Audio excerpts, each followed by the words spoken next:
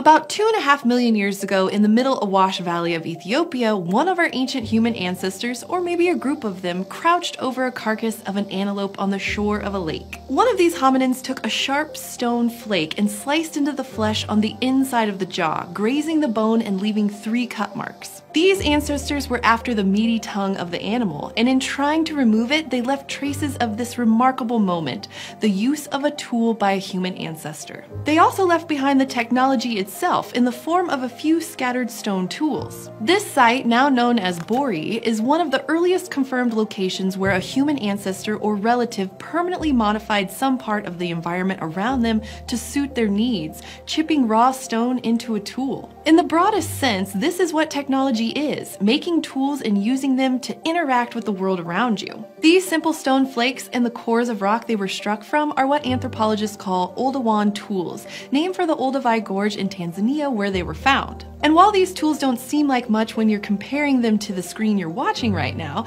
their creation represents a pivotal moment in the origin of technology and in the evolution of our lineage. This is when our ancestors first started to make the world around them fit their needs, but what they didn't know at the time was that this use of technology would change them too.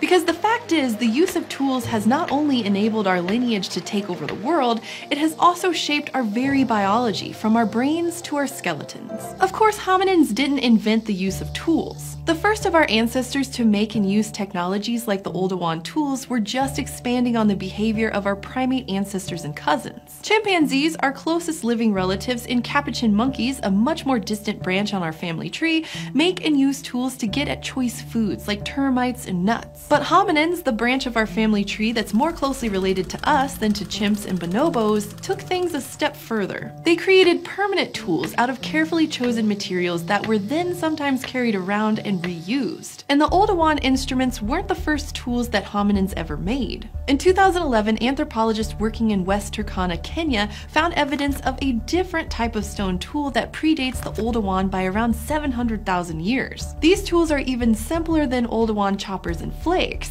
They're called Lomekwian tools, after the site of Lomekwi where they were found, and they're dated to 3.3 million years ago. They also seem to have been made in a different way. Oldowan tools were made by hominins holding rocks in both hands and striking them together. But Lomekwian tools seem to have been made by holding only one rock and striking it against another that was sitting on a flat base or against the flat base itself to break it and create a sharp edge. And it seems likely that the tool makers of Lomekwi were doing this for the same reasons that hominins at Bori were, to try to get hidden foods like bone marrow or the insides of hard-shelled nuts. But we don't know for sure, because unlike at Bori, the Lomekwi hominins didn't leave behind butchered bones. Still, in both cases, these tools allowed our early ancestors to get at more nutritious foods more often, and this might have kickstarted a feedback loop that affected our bodies forever, starting with our brains. We don't know for sure who the tool makers at Lomekwi and Bori were, but they were most likely Australopithecines, members of that early and diverse group of hominins found mostly in eastern and southern Africa. And members of this genus typically had smaller brains and smaller bodies than hominins that followed them, the early members of our genus Homo, who appeared on the scene in eastern Africa around 2.4 million years ago. These early members of our genus probably used Oldowan tools too, like the hominins at Bori, and the ancestors that used these tools seem to do pretty well for themselves. For example, the earliest known site with clear evidence of long-term and consistent meat eating is an Oldowan site called Kangera South in Kenya, dated to about 2 million years ago. Over a period of hundreds to thousands of years, the hominins there acquired and butchered many small ungulates like gazelles and occasionally larger antelope. And all that meat and marrow is really high in calories compared to things like fruit and tubers.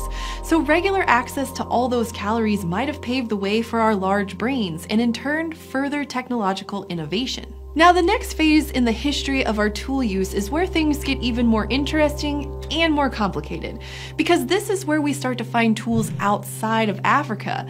But we're not sure who made them. The traditional story from this point in the anthropological record is that a little less than 2 million years ago, we see both a new hominin and a new, more complicated type of tool emerge. This is when Homo erectus makes its first appearance in Africa about 1.9 million years ago. And this species had a larger brain, larger body, and smaller teeth compared to earlier hominins, all hallmarks of a higher quality diet. Brains are especially expensive when it comes to how many calories they require to develop and to maintain, and so are larger, more muscular bodies. So it was thought that this might explain why a new, more sophisticated toolkit started to appear regularly around 1.7 million years ago. These were large cutting tools, including things like hand axes, which are made by flaking hand-sized rocks to a point on both sides with a rounded end for gripping. These newer, more complex instruments became known as the Acheulean toolkit. And until very recently, those tools were thought to have been first made by African members of Homo erectus,